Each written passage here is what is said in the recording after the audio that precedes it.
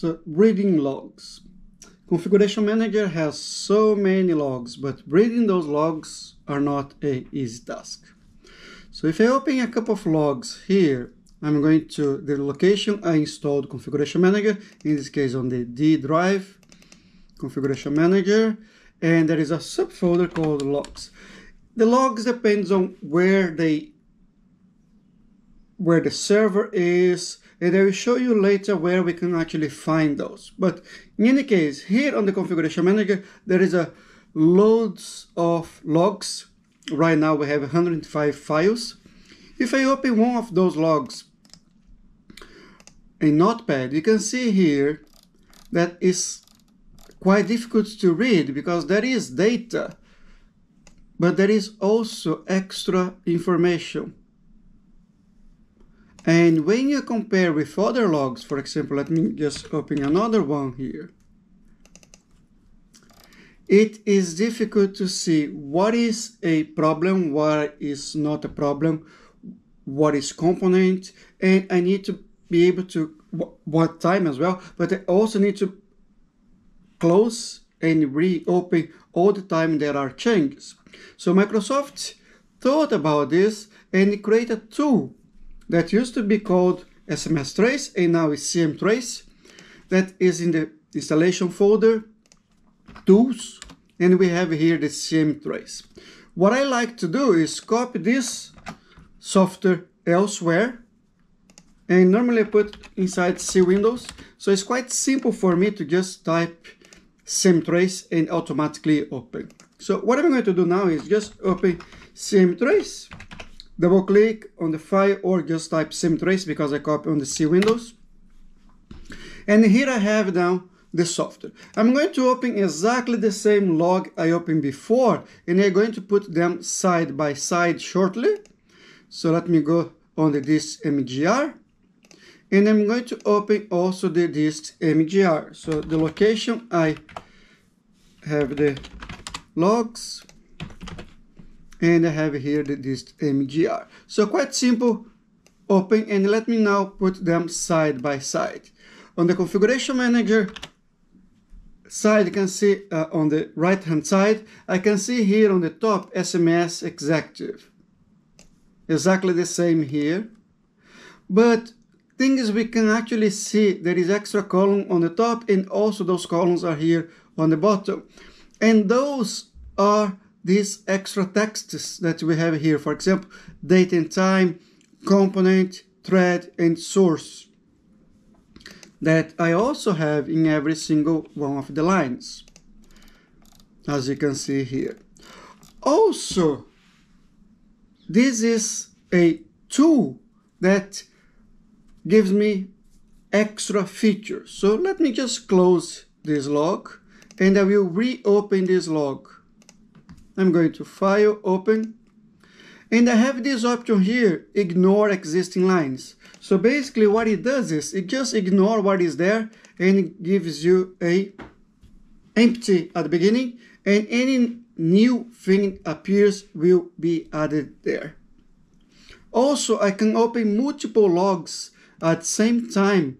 When I open, for example, you just choose about 3 logs here, I use the option Merge, and I will just remove the ignore. So I'm putting all those 3 logs together. And you can see here, it will order by, for example, date and time, but I can see that they are coming from different logs. The first line from one log, the second line from another log that is a different component, and then from another log, then go back to the first one, because they are date and time, being sorted by date and time. And you can see the information here is also being populated. Doesn't matter what line I get, I still get exactly the same information.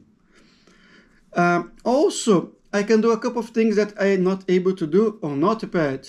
For example, I can actually highlight a text. For example, I'm going to put here in process device and click enter.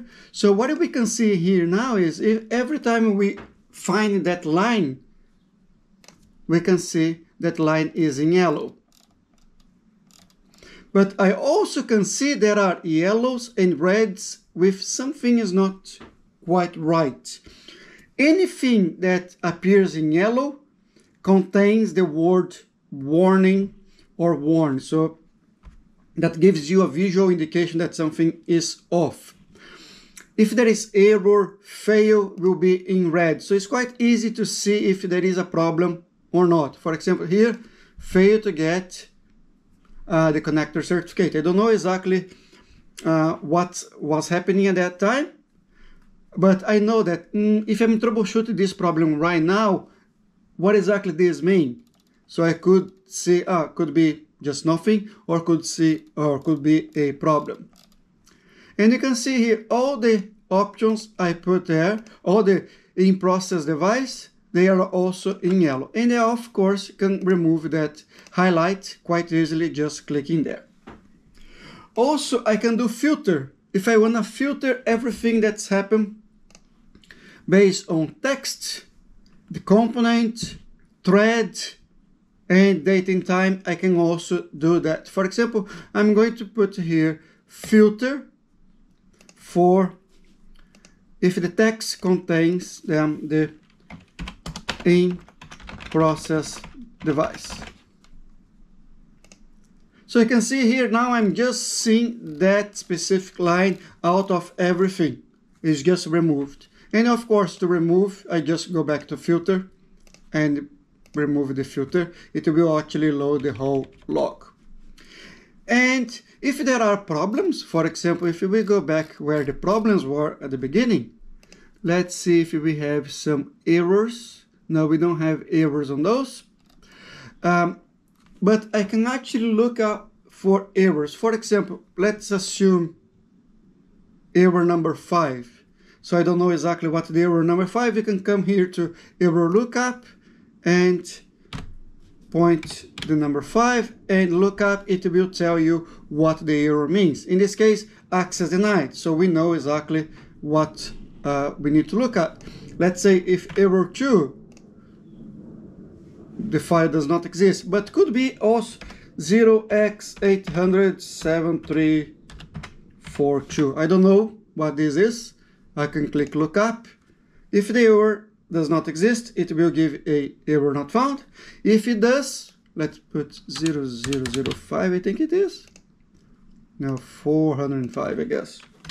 It will give you a text that what the problem may be. I will try to find a error shortly to show you.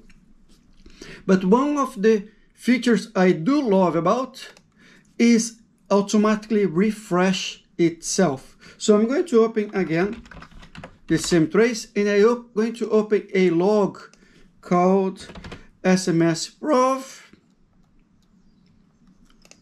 and I'm going to put here ignore existing lines, because I don't want to see what existed before. I want to see from this point forward. And now let me put the side by side with the console. Any changes or any location I change on the console, it will show me here on the right hand side what exactly is happening. And you can see the log is automatically refreshing itself. I don't need to close, open to try to see new data. But sometimes this is not great. What I can do is I can use the pause button here.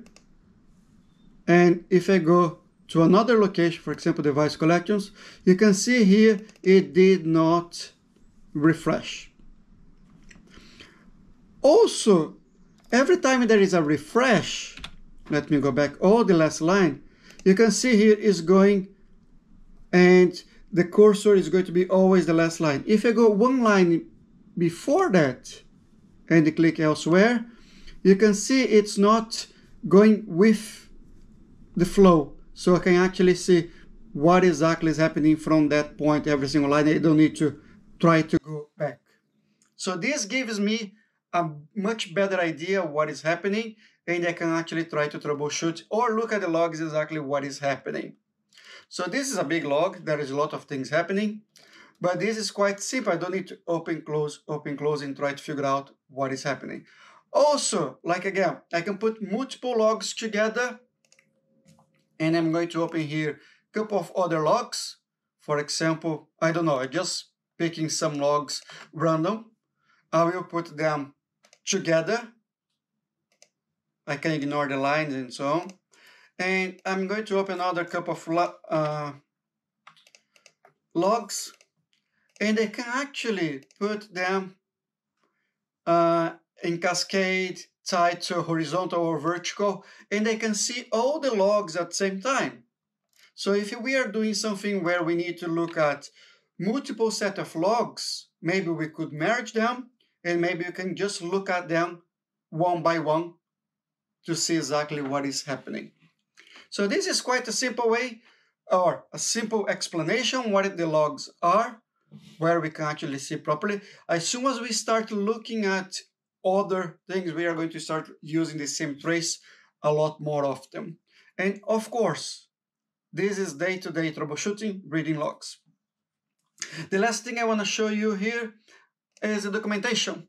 So the cmtrace is found in different locations. So it is where you install the configuration manager. There is a tools folder. Also, there is inside the cd.latest SMS setup tools folder. If you are in a configuration manager client, it will be on the C Windows CM cmtrace. If you are doing a OS deployment, it's going to be on the X drive SMS being x64 cmtrace, or x86 if you are doing 32 bits deployment. But it's quite simple. This documentation, cmtrace, does explain exactly how the cmtrace works. And yes, of course, there is some extra pieces and bits here on how to read the logs.